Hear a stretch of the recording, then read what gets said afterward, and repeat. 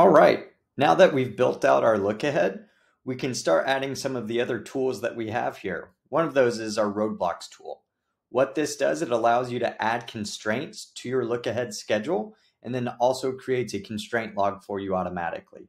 So for example, if I have a task here that I need to add a roadblock to, I simply come over here, I hit this Roadblocks button next to the task name, open that up, and I can say that's a change order. I need change order number 3 approval, and I'm going to assign that to my project superintendent, let them know I need that by the 30th before I can proceed with that work and create that roadblock. Now we can see that roadblock symbol next to our task along with some of these others. And if we want to take a look at that constraint log or that roadblock log, we can come over here, hit this Roadblocks button.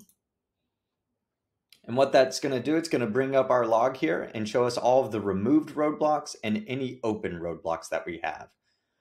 With a quick glance, we can see what types of roadblocks we have. We've got some RFIs, a change order, an inspection, some detail that we've got on those, who's responsible for getting those removed, and then what date we need those by. So for these two, change order number 3, I actually got that approved. So I'm going to mark that as removed. And we just completed our MEP inspection. So again, I'm going to mark that as removed.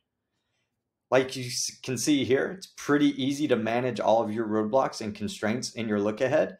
And as you build those out into your look ahead and connect them to your schedule, it closes that loop. You know exactly when you need them. And then you've got this really nice tool here where you can easily change the status and keep working through your project.